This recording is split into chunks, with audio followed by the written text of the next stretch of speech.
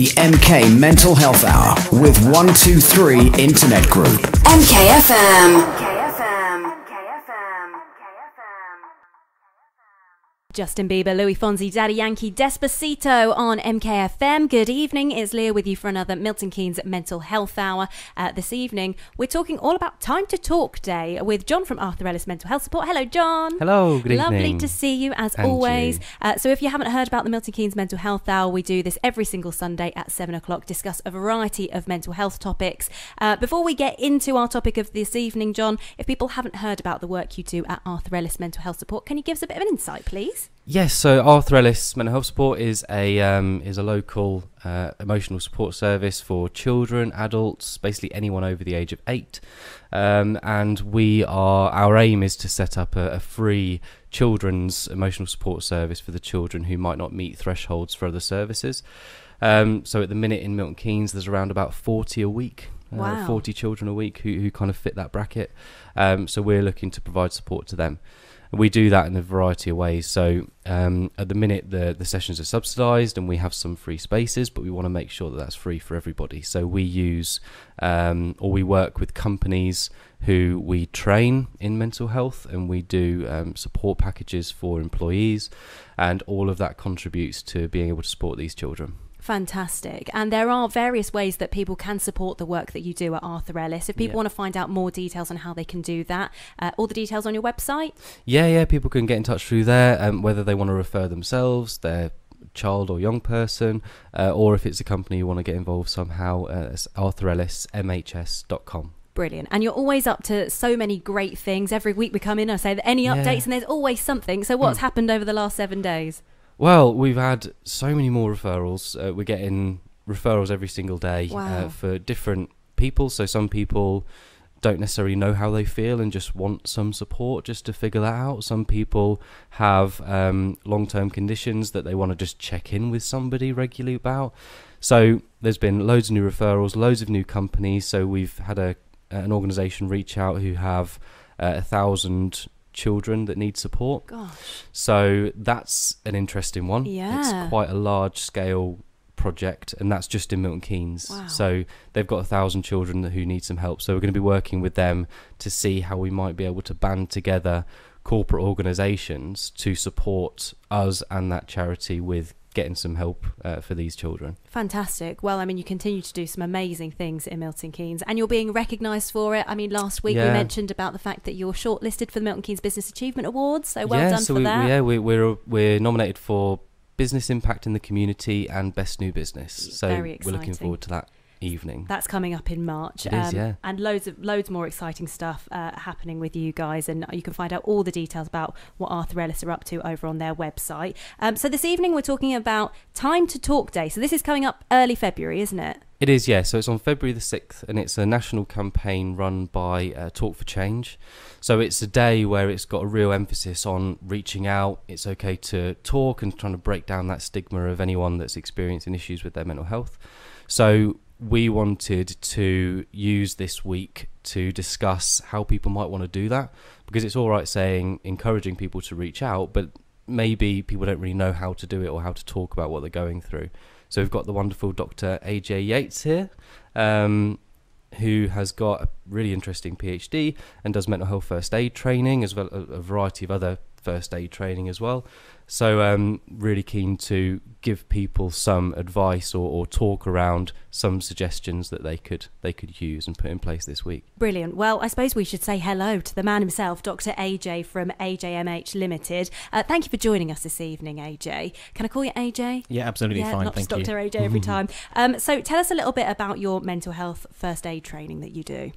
Okay, so the mental health first aid training is all the courses are written and accredited by Mental Health First Aid England. So I'm an accredited trainer and I deliver that through the company. I have a background in physical first aid training, what most people will be familiar with, so first aid at work courses, traditionally with St John Ambulance. Right. And you worked with St John's Ambulance for a really long time, didn't you? Yes, I was a volunteer. I joined when I was young, so over 40 years with them, going out, putting on a very sexy outfit, and touting the business at weekends, waiting for people to fall off of things mainly. Oh, gosh. And then, my PhD was all centred around women's lived experience of distress. And quite often it was everyday distress. I didn't necessarily have a diagnosis of a mental health problem, but they were struggling with their life. But I was particularly interested in people that had decided to step outside that normal sort of medical model. So they'd been to the doctor and for whatever reason decided to try other things like complementary therapies or self-care and those sorts of things. Okay, well, we're going to find out more about Dr. AJ and our Time for Talk Day, which is coming up in the next couple of days, after Lewis Capaldi now. This is Someone You Loved on MKFM.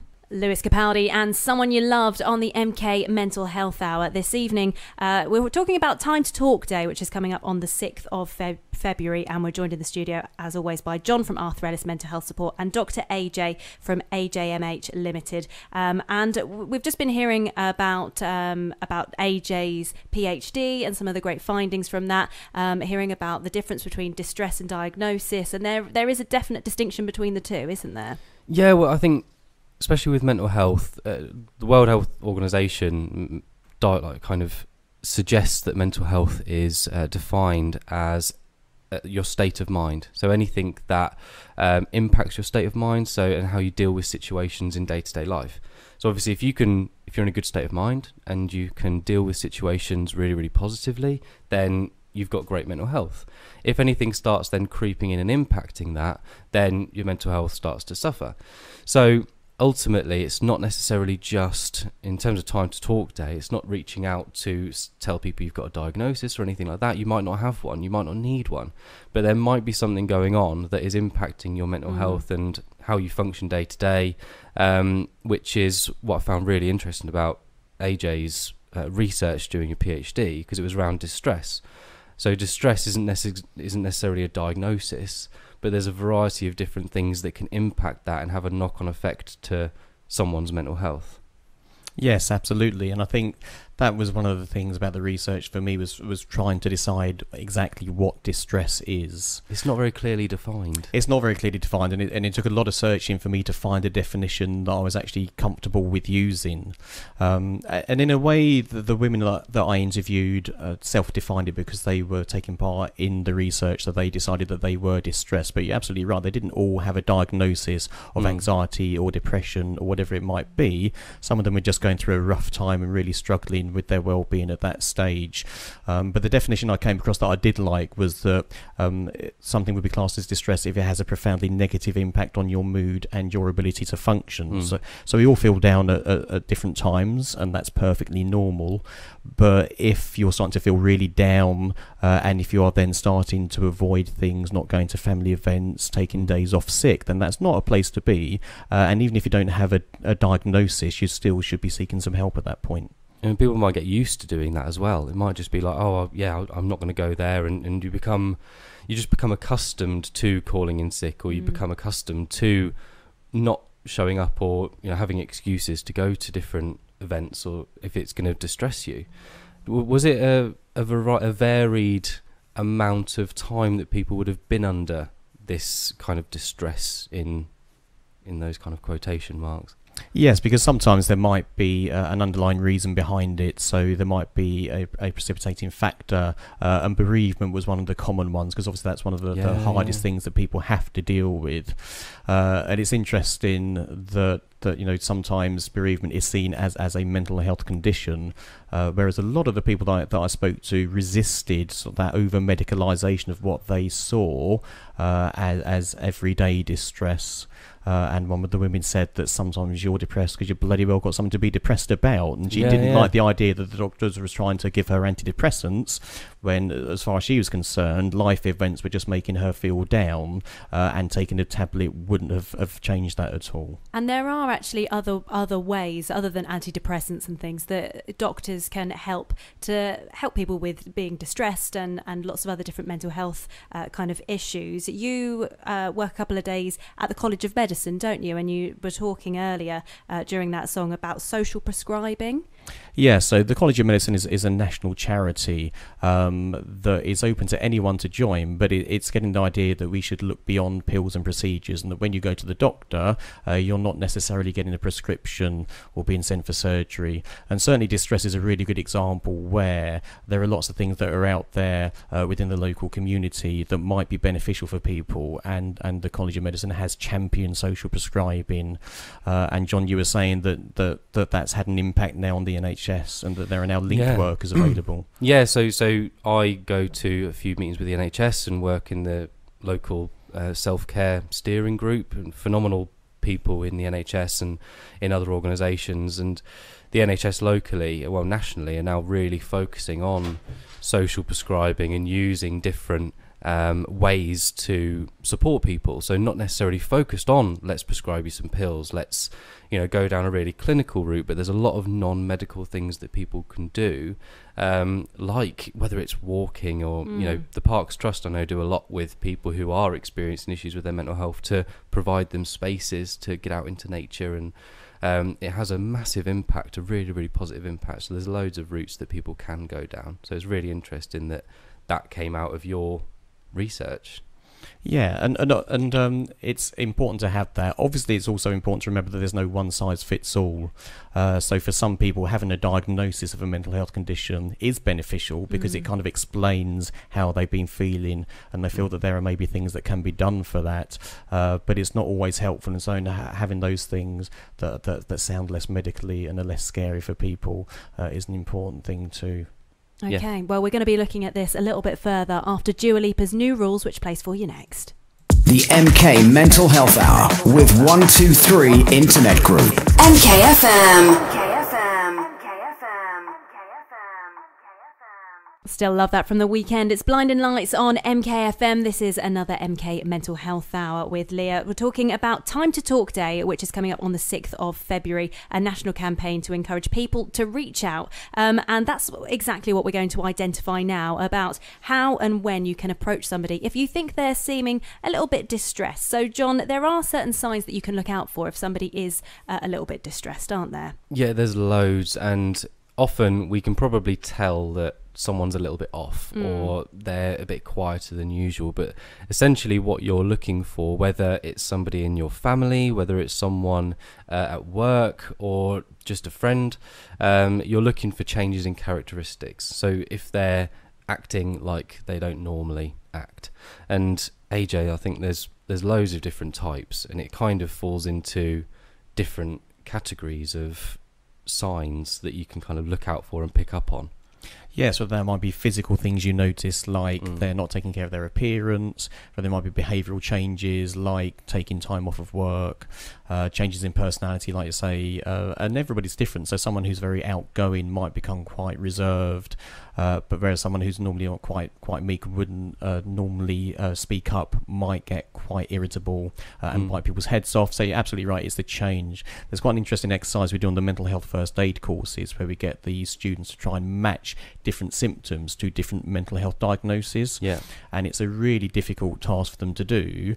But at the end of it, we take away the diagnosis, because the point is a mental health first aider, or anyone really, shouldn't be able to be expected to diagnose mental health conditions. Yeah. But that's not the point. Is can they recognise distress? And I think we all have the ability to do that. It's really just recognising it and then having the confidence to actually act and help someone. And obviously there are going to be times where we're all a little bit stressed and, maybe workload's a bit too much, but it's about those kind of ongoing periods where somebody is having that change in behaviour, and you've got to kind of identify that.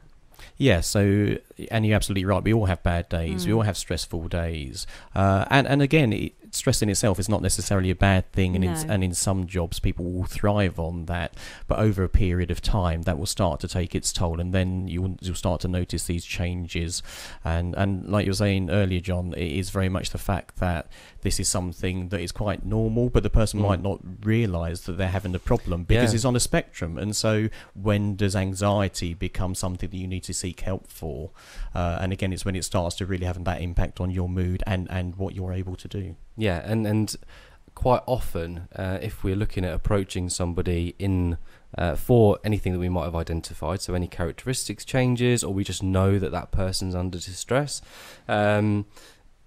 there are certain things that we need to consider before we do make that approach. Obviously, everyone's an individual. Some people might respond really well to being approached about it, but in some other cases we might need to be quite sensitive. So really being quite factual and listing concerns. AJ, we spoke about making sure that it is factual. So there might be some things that you've picked up on, or these characteristics changes, that it's absolutely fine to approach someone about.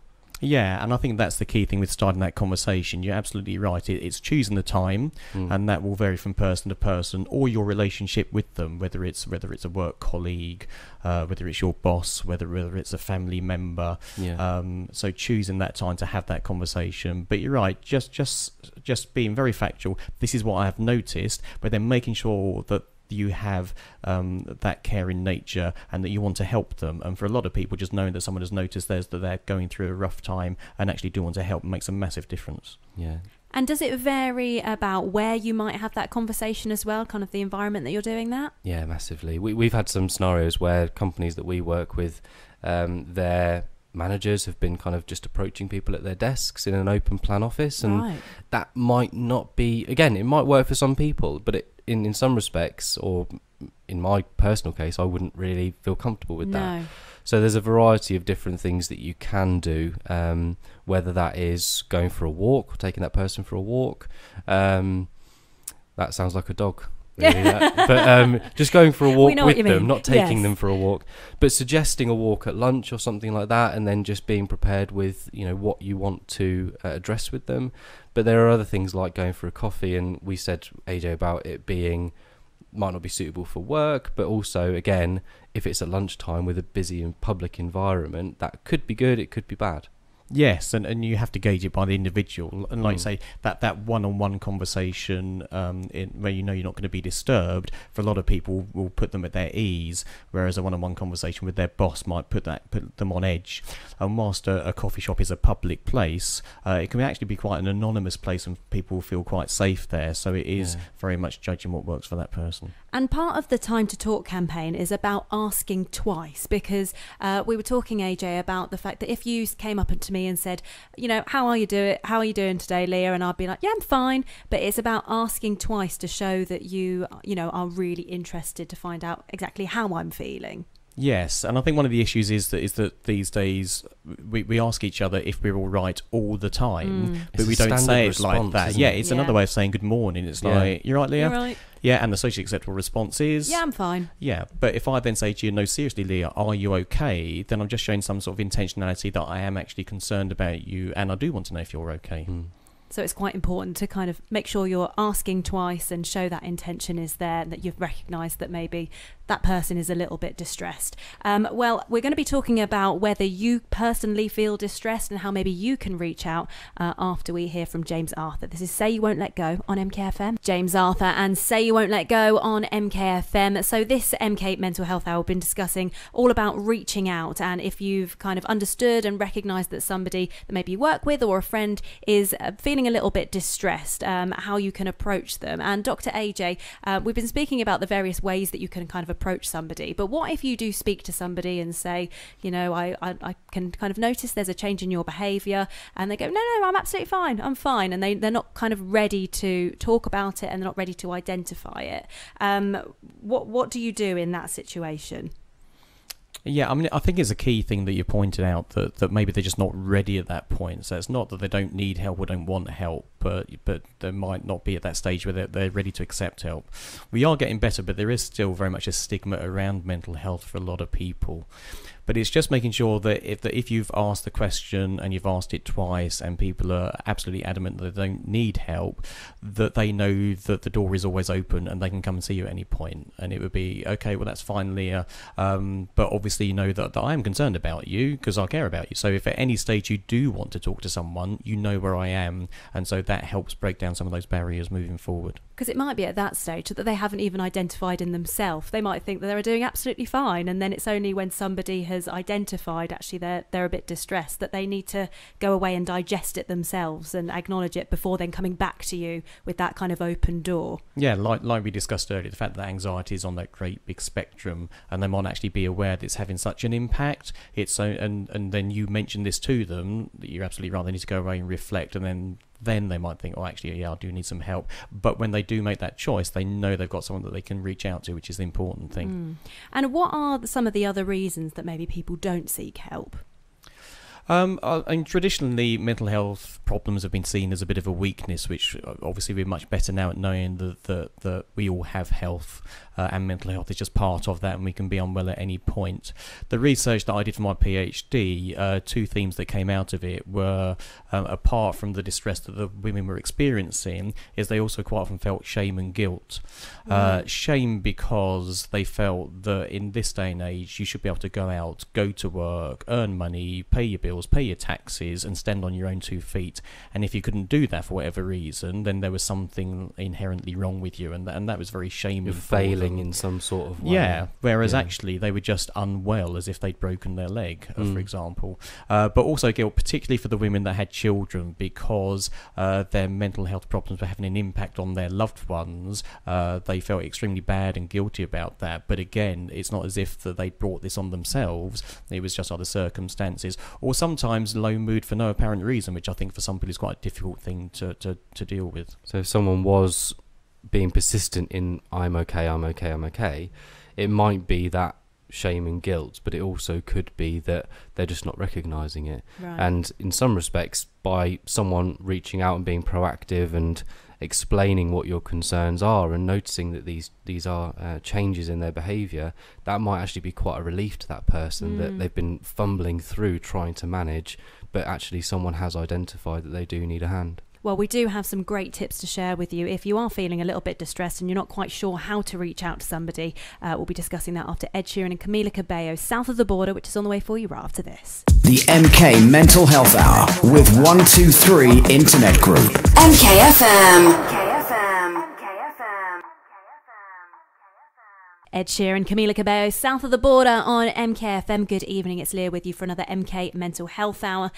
Tonight we are talking all about Time to Talk Day, a national campaign to encourage people to reach out, and we've just heard about how you can maybe reach out to somebody if you can notice that they're a little bit distressed. And now we're going to talk about the ways that if you're feeling a little bit distressed, there are certain ways that you can reach out, and there's certain things that you can say and a certain way to say it, aren't there, John? Yeah, there's a couple of steps that you can go through, and it's quite a big thing for people. Obviously, we've talked about the vulnerabilities that are involved in it, so maybe there's some shame there's some guilt there, and you've got to remember that people are going to be feeling vulnerable anyway because they're under distress. Yeah. So this is all kind of adding on to it. So this could be actually seen as quite a big event coming up to having a conversation. So we've got to be really understanding of that.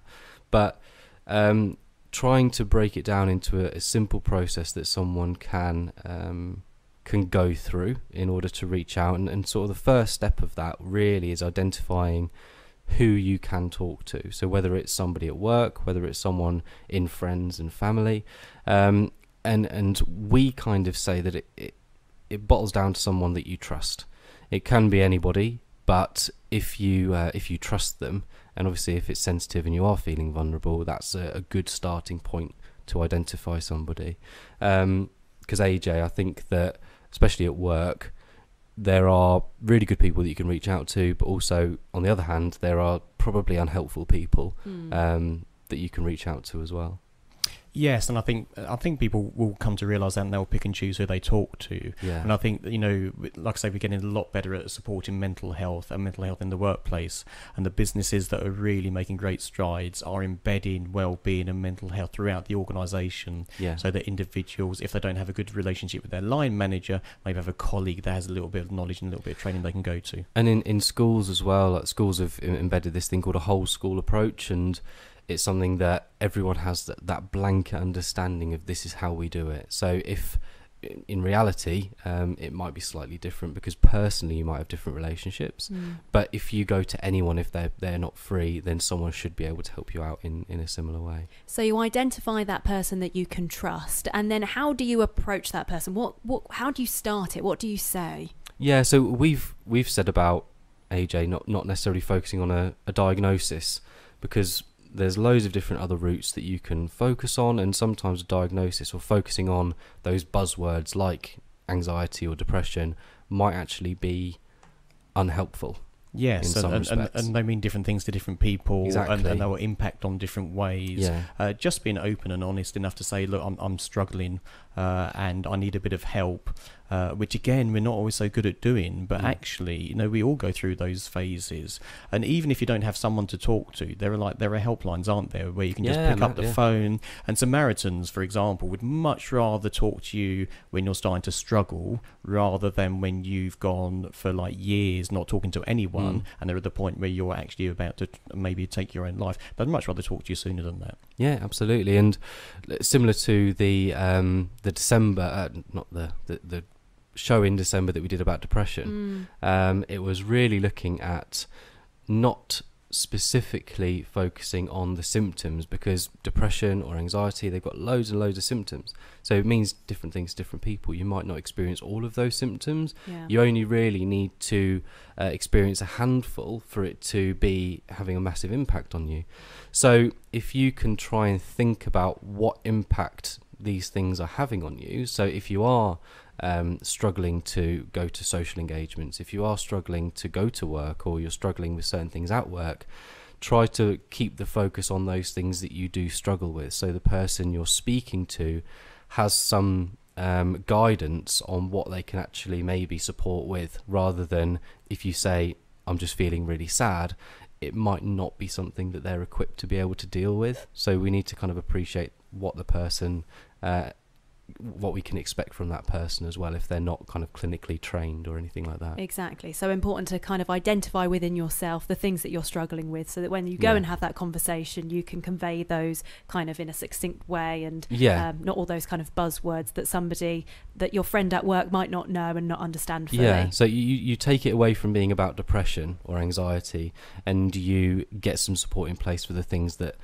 is having an impact on. Brilliant. Well, we've, as always, some fantastic tips this evening. We're going to do a very quick roundup after Dua Lipa now. This is New Rules on MKFM. Dua Lipa, New Rules on MKFM. So tonight on the MK Mental Health Hour, we've been talking all about Time to Talk Day, which is coming up on the 6th of Feb, a national campaign to encourage people to reach out. And we've learnt some fantastic things this evening, John. Just run us through some of the things that we've talked about this evening. Yeah, absolutely. So if you are looking to reach out, remember, it's not necessarily if you're diagnosed with something or anything like that. You could just be under distress. If you're looking to approach someone quite proactively, then please consider the environment that you do that in. You can list your concerns, so that any changes in characteristics or behaviour that you've noticed. And if they're not ready to talk about it, then set it up so that you're leaving the door open for them to come back when they're ready. If you're looking to reach out yourself, then identify someone that you trust, whether that's at work, whether it's family or friends.